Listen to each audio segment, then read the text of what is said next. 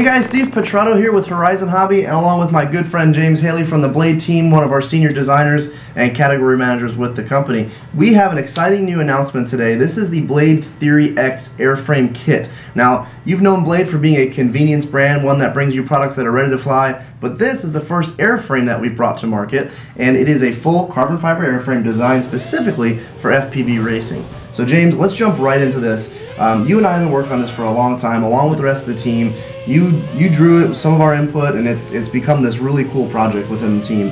I even flew it at the regional qualifiers out in Phoenix a little while ago, and we got third place with it. This frame is very competitive. So let's jump into some of the key features. What are some of your favorite things about this frame? I like that the frame's pretty versatile depending on your skill level to build. I mean, the ESC's going to the arms kind of standard, but being able to stack everything vertically kind of keeps everything centralized and not have a lot of wires hanging out there. The build looks very clean. I know that when I'm flying this, it doesn't really feel top heavy at all. With the battery mounted below, it gives you this very smooth feeling. I never feel like it's an awkward shape. It does look tall, but with the weight, how it's centralized, it doesn't feel it at all. Yep. And the key with if you have a longer frame, when you're going at a 45-degree angle or even higher, when you're going through the gate, you have a very tall presence. Mm-hmm. Having it stacked vertically centralized, you're keeping all that presence still in the same plane, so you're not adding any height to actually going through the gate. Sure. And I need all the help I can get to get through the gates. One of the things I like the most is really the camera tilt on this model. This is an unlimited, really, camera tilt. So talk about kind of how that works. Yeah, so it just mounts on the standoff here. The standoff here, it uses the same standoffs for the tray here as well as any standoff here across the top. Sure. They're 35mm standoffs. They're a little tall, but the idea there is to allow for any type of video transmitter. Also your skill level of building. So if you don't have a really condensed hard soldered setup, you can always use connectors if you want, and it'll be a little taller, but that way it allows everybody to do something out of the box. If you're really skilled and you want a lower profile like you have here, you can always do a 25 or even a 20mm standoff, keep the height even lower, which will also increase your durability and pretty heavy crash. Yeah. So, and also I noticed on the one on the left we have our GoPro Session 3D printed mount. This frame was designed to carry both the GoPro Session and the GoPro Hero 3 and 4, which is kind of a unique thing, I think, because you see X frames like this in the market, and either they're designed for a camera on top and they're kind of heavy, or they're designed for racing with no camera on top. But with this, the way you have this design, it doesn't add any really major weight to the frame, and you can run with or without it, and it doesn't add any extra wind block or force on the model. Yeah, I mean, that's the one thing I always hated, is if you wanted to run like a smaller X frame that was made for merely racing, you couldn't really go record with it, which is always part of the fun, is being able to share what you're doing. Sure. Also, if you wanted to actually go out and just do some freestyle and fly around trees or something, you couldn't really do it and add a camera and have it protected well. Yeah. So what we've done, guys, and this is pretty cool for Blades, first time we've done this, is we've went to Thingiverse. If you're not familiar with Thingiverse.com, it's a great place for free 3D printed CAD files. So James has uploaded the Session mount and also a 3D printed skirt, right, that goes around the bottom of the frame to protect your electronics from dirt, grass. As you can see, there's plenty of grass on these as we were racing them recently. But those are nice pieces. They're totally free. The CAD's up there online. Go to Thingiverse under Blade RC. You can check those out right there. So it's pretty cool. But that GoPro Session mount, we've printed it with tough ink, right? So it's really very flexible, but it's very durable at the same time. It allows you to slide the camera in there. Mm-hmm. It'll stay in there. The new version actually that we uploaded has little tabs to keep it in there even in a hard hit. Yeah. So you don't have to use a separate strap or anything. Yeah. So really nice. You don't have to buy it. If you've got a 3D printer or someone who does, actually just download that file or send it to them. It's really nice. Yep.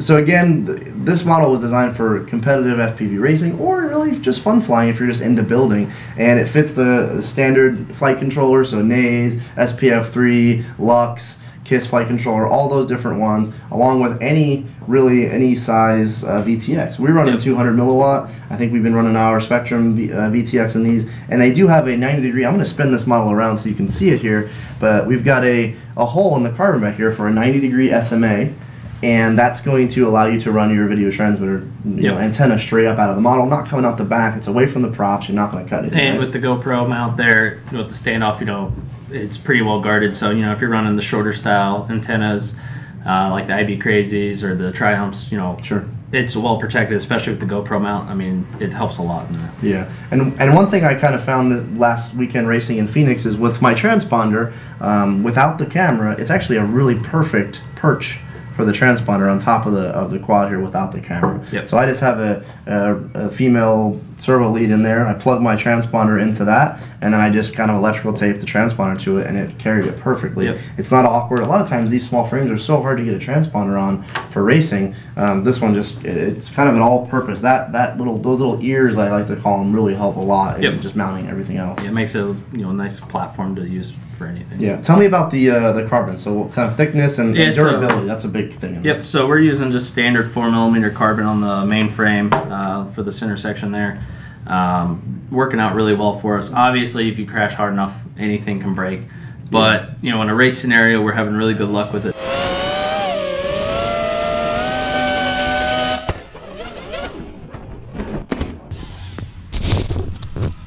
I dinged it again. We're good though. It's got your standard mounting bolts for your flight control, as well as the bolts out there for the center section. It'll accept 16 or 19mm motors. They're all slotted, so you can rotate your motor however you need to get the wires down there.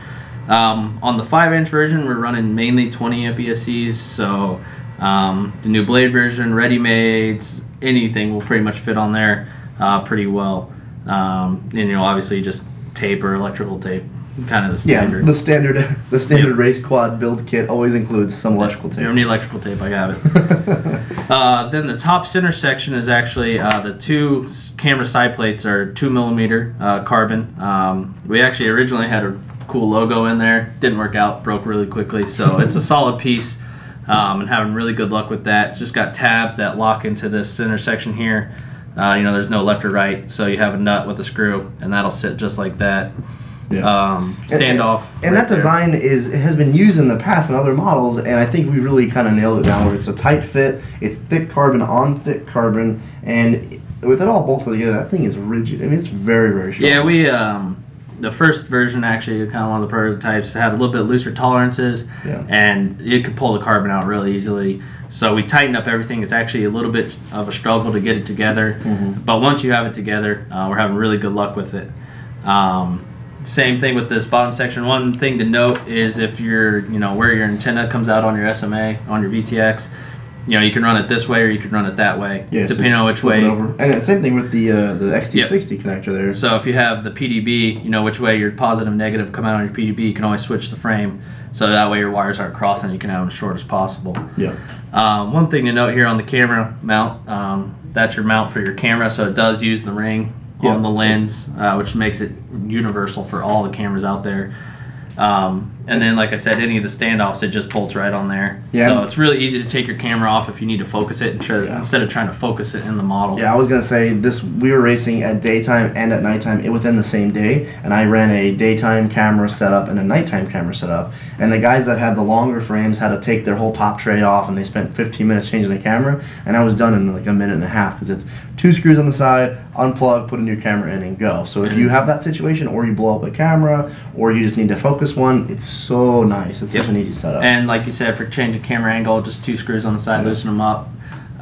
Or if you don't even want to change your camera angle, if you're really particular and have it the way you set, you can just take the 2 screws right off the front and have it, another camera with those mounts already on there, and be able to swap it. Yeah, and I prefer the 2.1 lens. I know you prefer the 2.8 lens. I like to run a much higher camera angle because the 2.1 you can see a lot more. So you've got the range. I mean, I can run 60 degrees of camera angle or more if I wanted to, and it runs it just fine. And the power system on board these things these days, as you guys know, is just insane. So this frame handles it very well. It's nice. Yep. So is there anything else that we missed here? I don't think so. I think that's it, guys. This is one of the coolest frames that I've had the pleasure of working on with James, and I'm glad that we're able to bring it to market under Blade, through Horizon, through all of our dealers. So you guys will see it in store soon. Thanks for watching, guys. Have a good one. Thanks, guys. Take care.